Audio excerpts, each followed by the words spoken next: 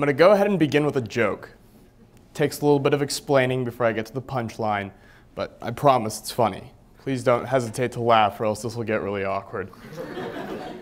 What do the Starbucks barista that made my drink yesterday and a substitute teacher that I had in 11th grade biology class have in common?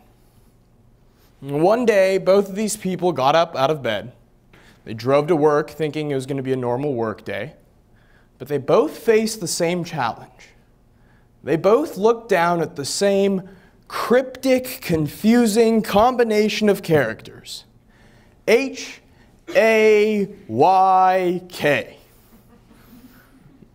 Is it Hawk? Said my substitute teacher. Everyone in my class laughed and teased me for the rest of the day. Is it Hayk?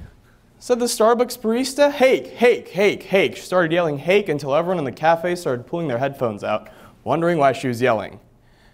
It's Hayk, I said. Hi to you as well, but I'm looking for someone named Hayek. His Americano is ready. I'm only kidding. I've mispronounced a fair share of names in my lifetime. But today let's consider an all-important question first posed by Shakespeare's Juliet. What's in a name? Today, we'll analyze the origin of my cultural name and some others. Then we'll look to see what makes some names so memorable. Then we'll analyze the implications of labeling our lifestyles with anything but our given name. And finally, I'll name off some solutions, how you can break the barriers of your life every day. Hayk is my given name. It's my full first name. It's the name that my father gave me. My mom got to name my sister. We're a very fair family, clearly. It's actually an Armenian name. In Armenia, we also have some pretty unique last names as well. In Armenia, all of our last names end in yan, which translates into English letters with an IAN or a YAN, and altogether it means son of. That's not unlike how Swedish last names also end in son, as in Johansson, Anderson, or Carlson.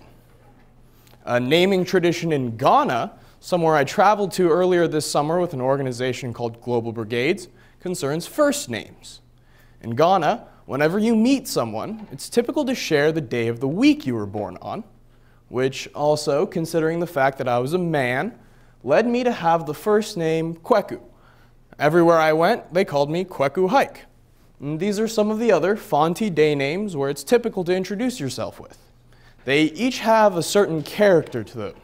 They have something that concerns the soul or character of the person that holds them, almost like a horoscope in our culture. Next, some of our names are inherently memorable. We remember them because sometimes they're very lengthy, like this man's. Esteban, Julio, Ricardo, De La Rosa, Ramirez, Montoya. But others of us, we don't have as long as names, and we have to make a name for ourselves. That's what these men did. This is Thomas Hobbes and Jean-Jacques Rousseau. They actually tried to put a name on humanity. It was Hobbes' theory that we humans are naturally evil, and society brings us up. It keeps us in check. 100 years later, Rousseau argued quite the opposite. He said that we, as humans, are inherently good, and we're brought down by the chains of civilization. Now, there is reasons to support both of these men's theories, but I would argue that our lives are so complex that they don't necessarily fit under this label of good or bad. I mean, just think about it. Think about all the people that you see in a day, all the things that you do, all the conversations that you have. It wouldn't perfectly fit under this label of good or bad. So, that might raise a red flag to what these philosophers propose to us. But altogether, I feel like there's a way we could see that there's so much more to our lives. I'm going to pose to you a simple question. I want you to think of the answer to yourself. What do you do? Now, some of you are thinking, maybe I'm a student, or I'm a teacher, or I'm a doctor. But when did our professions begin to dictate our personalities? When did the question, what do you do, turn into the question, what do you do for a living? That's the harm that I see in the way that we've been labeling our lifestyles. We've been professionalizing our personalities. That's perhaps why author Para Milan says in her book, From Work Ethic to Workaholicism, that our work days have lost a lot of their value. That so many of us find ourselves so trapped in our work days, in our work routines, in our work schedules, and our school schedules. We tend to live monotonous lifestyles, doing the same repetitive tasks every day. But we can see that we can break that cycle. We can break that monotonous cycle in two main ways. But first, let's look at someone who does break that cycle every day. This man.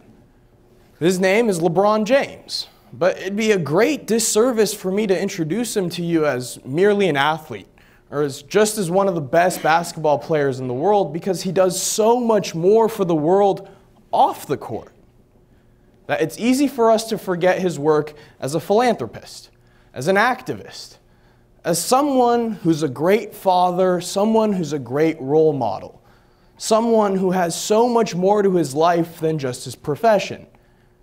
So how do we stop that? How do we break down these barriers? There's two main ways. First, you have to get your name out there. You have to have more conversations. I think that it's important for us to meet more people, to have more conversations, to introduce ourselves. Talk about things that are general events. Ask someone if they watched the World Cup this year. Ask someone what they're doing for the rest of summer. Because the more conversations we have, the more opportunities we have to share the subtleties of our lives that make our lives so much more dynamic than just our work days. Now, some people will say, Hayk, man, I'm just not like you. I can't put my thoughts into words like you do. I just can't do it. To those people, I'll say, have you ever even tried? To those people, I'll say that from 6 years of competitive public speaking experience, there's nothing that I've learned best but the fact that you don't need a suit and you don't need a stage. All you need is a message. And sometimes these messages, the loudest messages, can be conveyed without even saying a single word.